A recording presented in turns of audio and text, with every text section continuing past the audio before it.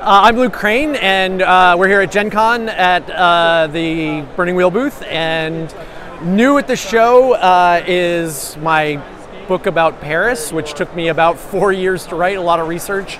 But I'm super excited about it.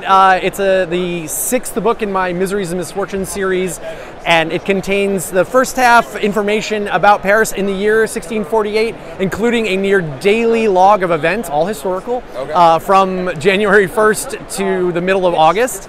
And then the second half of the book is called Le Grand Système, the Great System, where I take those events and build a system in which you can affect the mood of the people of Paris. And so there were these moments that I came across in my research that I wanted to recreate.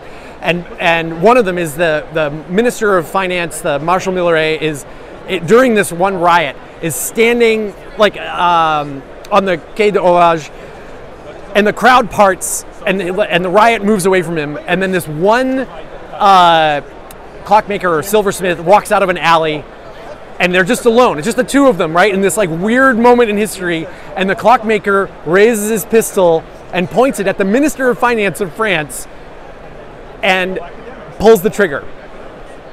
And I wanted to build a system where the players would know that if they were in this situation and they pulled that trigger, that they could change the course of history.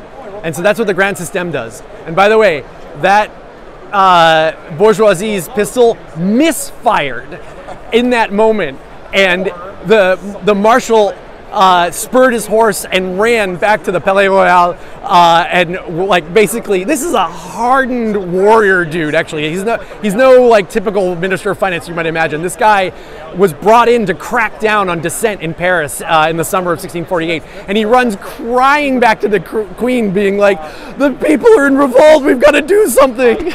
It's an incredible moment. But yeah, I wanted players to know that if they took this action in play, that it will have a real effect on the game. So that's what I've been up to. That's fantastic. Can we see any of the books? Certainly. There we go. So this is the book that I was just talking about, Paris 1648. It's pretty chunky, but the core of the game is contained here in the books 1 and 2, the system book and character creation book. Character creation, you won't be surprised to hear, is life path based, but it was really fun actually to take like the idea of basic D&D classes and turn them into life paths. And you know, for your audience, I was actually really inspired by the basic D&D thief, and I kind of wanted to fix that class. And the more I fixed that class, the more I found, hey, I could actually turn this into a model for life paths. So like with every class having a set of special skills that advance as they level up, et cetera, et cetera. Anyway, so yeah, that's what I've been up to. Thank you very much.